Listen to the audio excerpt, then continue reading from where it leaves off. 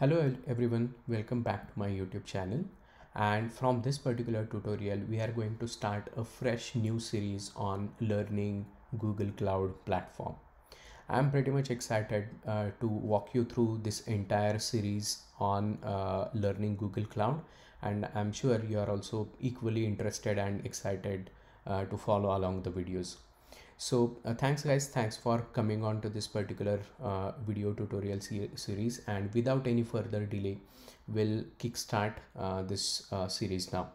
So the first and foremost step to learn GCP is to create your free tier account, which Google allows you. So basically Google gives you a 3 months free credit of $300, and you can utilize those particular credit to learn, play with the various GCP tool that Google is offering, and practice on that, and learn it ultimately. And we are going to do the same. Only just one prerequisite that you should have, that you should have your one active Gmail ID or Google ID for that matter, which you can use as a your login ID to log into the Google Cloud Console and just practice your stuff. So without any further delay, I'll recommend you to do all the GCP specific activities in the Chrome incognito tab. It has its own benefits, and basically particularly whenever you'll try to create the payment profile, as you will see soon.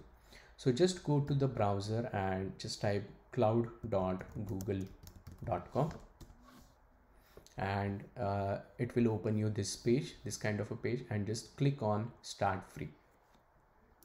So just since I have already signed in, it has just directly came here, but if you have not already signed in, then definitely it is going to ask you that.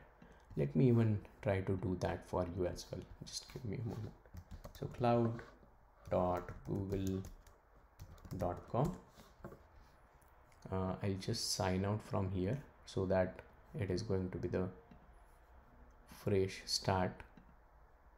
So here you have to sign in with your Gmail ID.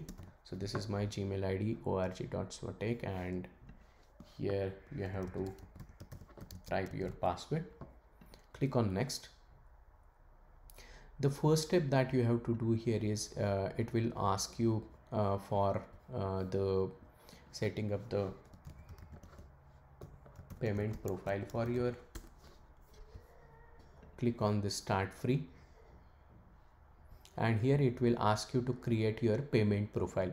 Basically you have to enter the accurate details here, and then once you select your country, it will ask you for your payment related information like your credit card or debit card number. Once you give the accurate information based on the country you are living it might do a 1 rupee or 1 pound or $1 transaction, which is again refundable after few days, 20-30 days. You will get your 1 pound, 1 rupee, whatever it has deducted into as a written token to your account. But it just verifies your payment profile, that, and then once you are verified, you are good to go and use the GCP product services whichever offered by Google. So this is for the first step, and I'm going to park this particular video here. Make sure you create your own GCP account and stay tuned for the more videos from the next tutorial. So all the best. Stay tuned for this particular tutorial series, and I'll see you in the next video. Thank you.